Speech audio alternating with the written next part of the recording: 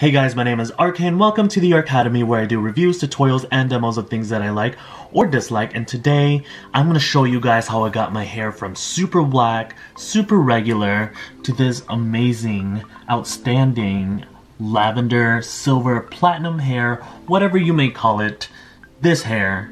And I did it all in the comfort of my own home, and I spent way less money than I did than if I had gone to a salon. It was so easy that it only took 2 steps, and I'm going to tell you those 2 steps right now. Step 1, bleaching. Step 2, toning. That's it. I do need to put out a disclaimer out there, which is going to play right now. Warning, I am not a hair professional. I do not claim that the methods discussed in this video are the safest methods. If it is not done right, bleaching and dyeing your hair can be damaging. If you want the healthiest and safest way to get results, please spend your money on consulting and hiring a professional.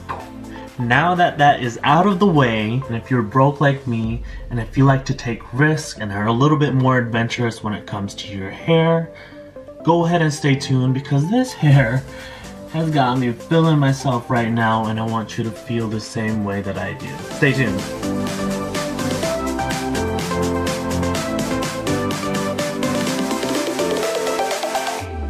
So first, let's talk about the materials you'll need. Everything will be listed down below in the description box. For the step 1 bleaching process, you'll need bleaching powder and a high volume developer, like a 40 volume. For the toning process, you're going to need a lower volume developer and a toner. For the developer, I suggest using a lower volume, like a 20 or 10, but for me, I'm using a 30 because I like the extra lift. For the toner, this is the important part. You do need the Wella Charm 050 Cooling Violet toner. And of course, you're going to need brushes, a mixing bowl, and some hair foil. If you don't have any hair foil, just use normal kitchen aluminum foil. So now let's talk about step 1, which is the bleaching process. You're going to need the bleaching powder and the 40 developer. For this one, we're not going to use measurements, but we're going to rely on texture when we mix it together.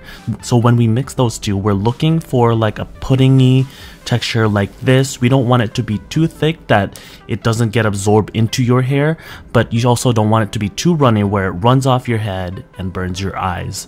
So this is the kind of texture you're looking for, gloopy and puddingy. Just remember this part. And we're going to start applying that to the hair. I have the lovely help of Steven here, and he's just going to thoroughly soak the hair in this mix. And when I say thoroughly, I mean like super. Make sure you get into every single layer of hair. And you see what he's doing here. He's peeling my hair like pages, and he's painting each page thoroughly from root to end. So make sure you work with your hair in layers. That's the key thing here. Work in layers. That way you can get every single hair strand. And this part, he's just doing the front. As you can see, it looks like it's already soaked, but he's adding even more just to make sure that we are completely soaking the hair with the bleaching product. And then the one thing about bleaching is that it is enhanced with heat, and your body already makes heat by itself. So what we're going to do is we're going to conserve that heat by using foil. What that's going to do is that it's going to enhance the heat in your head even more and keeping the heat in. And he's just adding a hair cap just to keep everything together, because I did go out and watch a movie after this. And then we're just going to apply even more heat from the outside with a hair blower. You don't have to do this part, but this is just to enhance the bleaching process. Make sure that I really lift the shade of my hair. And after we take off the foil, this is what it looks like. As you can see, we have gone from black all the way up to like a super light blonde hair. And this is after 1 hour. And at this point, this is when my hair felt tingly and kind of burning, but it wasn't painful. It was just very uncomfortable. So it didn't kill me, but my scalp did feel irritated. So I wanted to wash it off. So after washing it off and drying it, this is what it looks like, super light. Remember, it used to be black, so this is a huge jump after 1 hour. It's very important to let your scalp rest after this. You can go for 12 to 24 hours, but you have to let your scalp rest because it does get irritated with the bleach. So now let's move on to step 2, which is toning. You're going to need the 30 developer or lower and the toner. So for this one, we are using a ratio, and the ratio is 1 part toner and 2 parts developer. So 1 to 2 ratio. after you mix it together. And again, it's that gloopy texture that's really good for hair. Not too thick, not too thin and watery.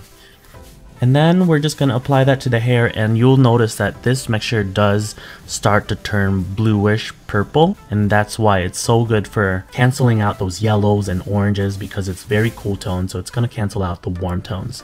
And make sure in your short hair, that's where your hair is most stubborn and won't absorb as much product. You want to really rub the product into the short hairs and the roots, and you leave that on for an hour. After 1 hour, you wash it, you dry it, and this is what we end up with. It's this bluish kind of steel gray, steel silver kind of thing, and it's really nice. And this is what it looked like that exact night after I did my hair.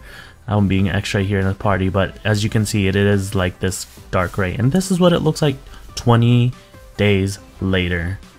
It's kind of turned into this lavender kind of bluish silver, which is the perfect color I've been looking for. And that is all it takes, you guys. I love my hair so much. This is actually, like I said before, like 20 days after I've done my hair.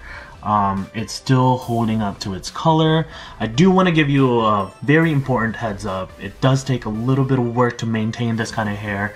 You do have to condition it a lot. You do have to kind of reintroduce color back into the hair, because it does start to fade. It's not forever, but that's after several weeks. But if you want a video like that on how I maintain this kind of hair, go ahead and comment down below if you want to see something like that. But other than that, that ends our tutorial. And before you guys go, I do want to introduce to you a new addition to my family. He is very close and dear to my heart. I want you guys to meet my dear Adobo. Sorry, hold up. I want you guys to meet my dear Adobo. This is Adobo. He is about 6 months old right now. This is pretty much his YouTube debut. He's a little sleepy right now, but I'm gonna ask you guys to subscribe to this channel if you found it helpful. Link down to my social media down below description, and Adobo has his own little Instagram, so if you want to see that, go ahead and find the link down below. Thank you guys for watching, and have a good whatever.